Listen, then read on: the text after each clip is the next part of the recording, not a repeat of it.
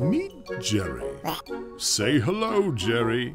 Although he seems innocent enough, Jerry is a bad germ. He likes to make you sick.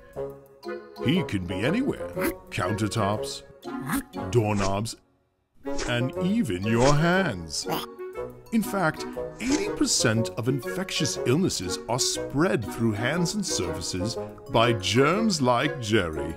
95% of the population says that they wash their hands after using a public toilet.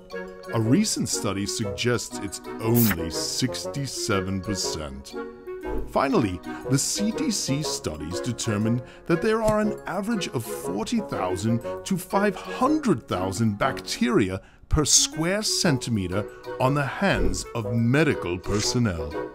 So how can we eliminate strong germs like Jerry?